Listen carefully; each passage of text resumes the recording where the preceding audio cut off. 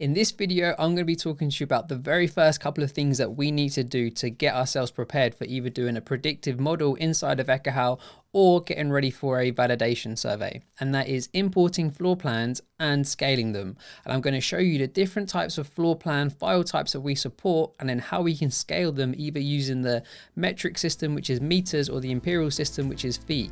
I personally like to use the metric system, but if you're a feet or imperial kind of guy or girl, then I'm going to show you how you can do that inside of our Ekahau AI Pro application. So let's take a look. When we first open up Ekahau AI Pro and have a blank project file, it's actually very good at letting us know what we need to do to get started. And what we can see here is that we've got a nice big blue button in the middle of the screen that's telling us that we need to add a floor plan.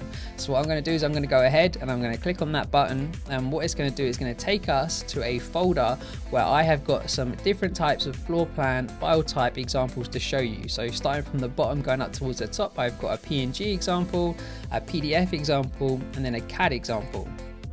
So what I'm going to do is I'm going to open up this PNG example first, but I just want to call out that we do also support JPEG files as well. So let me open that, and what we can see when we now open this floor plan file type inside of Ekahau AI Pro is that it's actually an American football field. And the very next thing that we need to do once we've imported a floor plan into Ekahau is that we need to scale it. So at the moment down here, what we can see is that the map says that it's got no scale. So it's really important when we import a floor plan is that we scale our floor plans accurately. Everything is calculated based on the distance. So I just want to take a moment to pause and emphasize how critical it is that we get our scaling accurate for when we are importing our floor plans for our predictive models or for when we're doing our validation surveys. So please make sure you take the time to accurately scale your floor plans for your project files. So what we can see that we've got here is the American football field, and then going from goal line to goal line, this is actually 300 foot. So how do we scale a floor plan inside of Ekahau?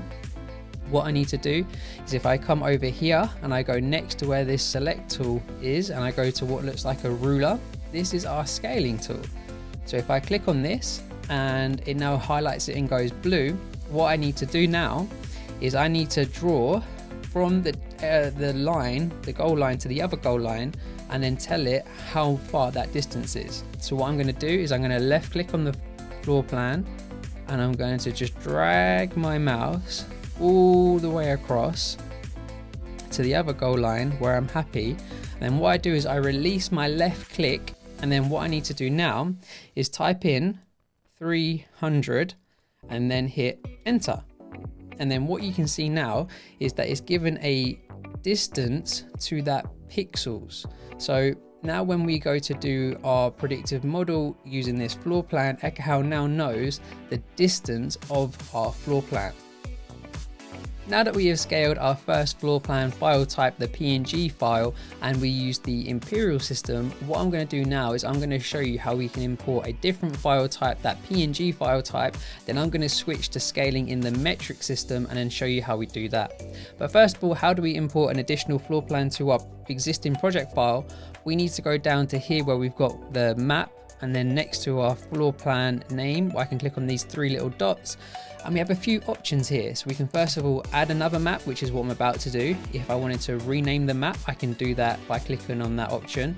If I need to crop or rotate the map, maybe there's a lot of white space around my floor plan and I want to just focus in on just where the floor plan actual information is, I can do that.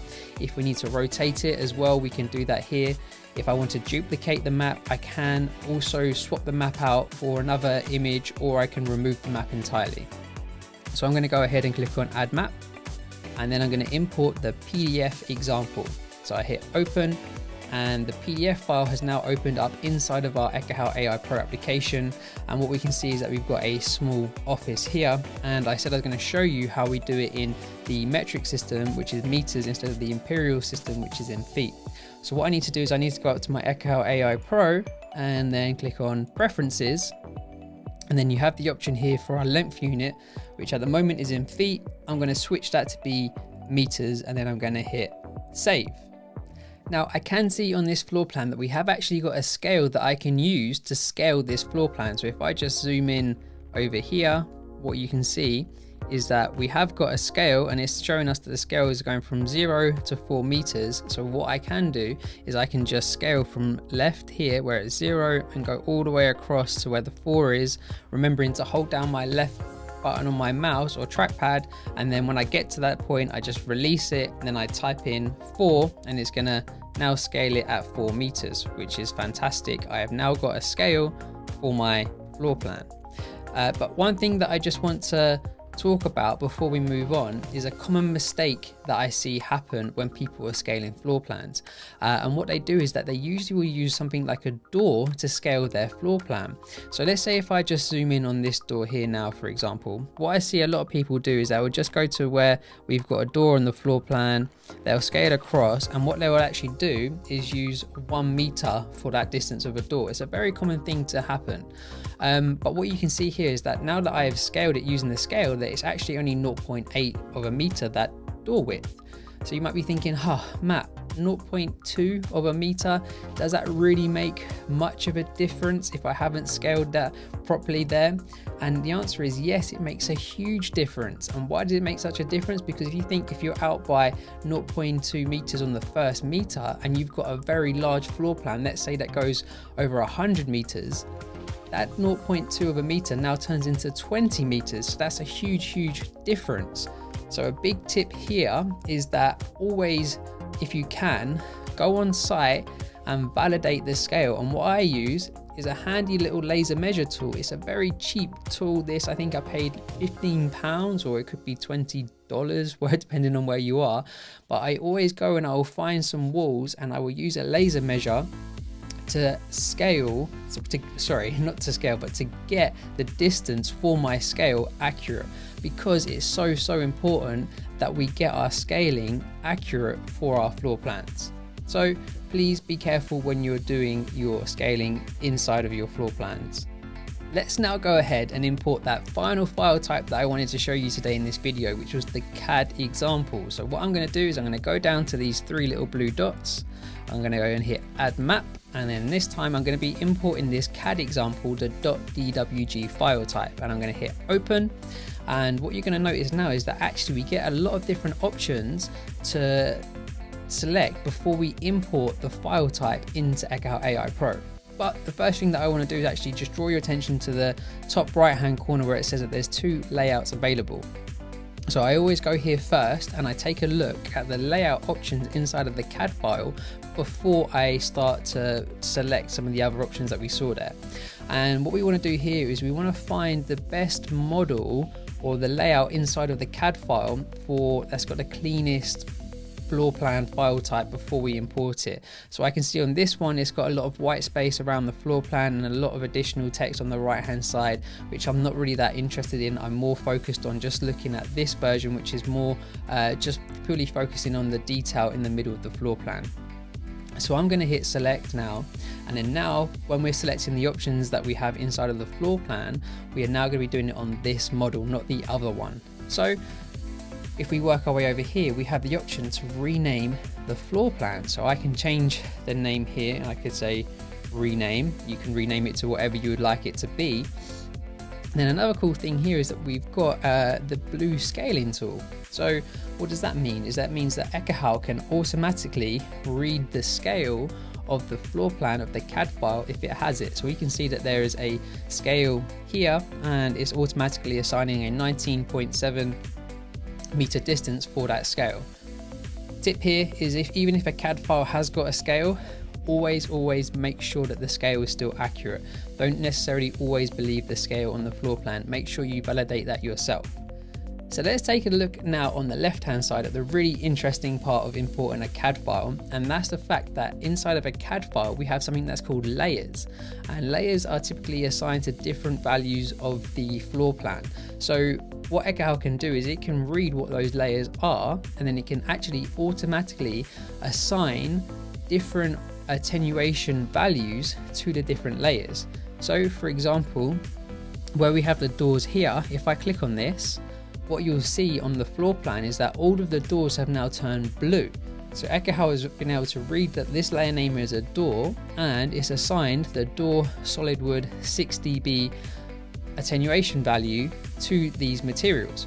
But let's say that you didn't want to assign a 6 dB attenuation loss to the doors. What you can do is if you click on the drop down and you scroll down now between the different types of wall attenuation values that we have here, you could assign it to be a 4 dB door for either Hollywood or interior office if you would like to. So if I'm going to do that, then the other things that is found here is the elevator shaft, the exterior walls, and I'm going to scroll down to these walls here, which is the internal dry walls. And what you can see how much blue happens when we click on this option is that Ekahau can automatically draw all of these walls for you, which is going to save us a bunch of time when it comes to doing our predictive modeling, so that we don't have to draw these manually, which is fantastic. So if I was to maybe want to assign a different type of wall type, all I would do here is I would just click on that option, and I have the option now to change it to a different type of wall type if I would like.